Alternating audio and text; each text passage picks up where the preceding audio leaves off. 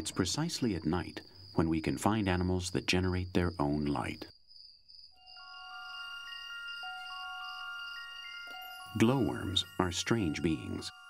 They are unlikely carnivorous beetles. They're fearsome hunters. They paralyze their prey with venom, dissolve them with saliva, and then drink them.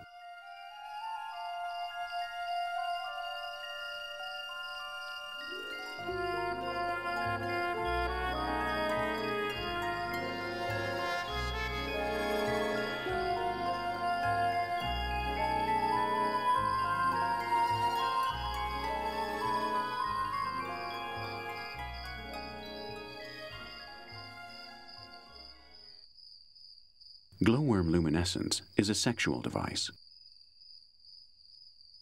The idea is for wingless females to flash their light and draw a mate, like a lighthouse revealing its location.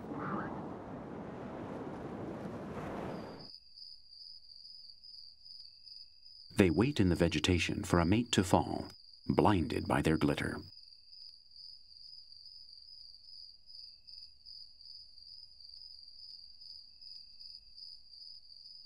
Some species shine constantly. Others turn on and off. And still others present a double spotlight, probably to stand out the most. Some males also glow, and by doing so, they establish their position before any possible rivals. In general, when faced with danger, they usually turn themselves off. But this confused specimen was drawn to us, maybe by the watch's fluorescent numbers, and looked irritated at the least, with everything turned on.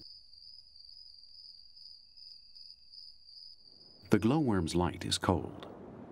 Our light bulbs, since the days of Edison, require significant power consumption.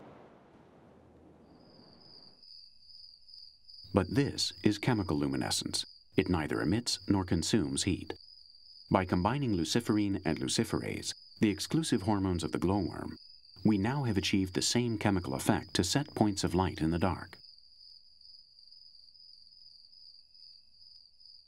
But nobody should question the identity of the inventor of the most ecological form of light.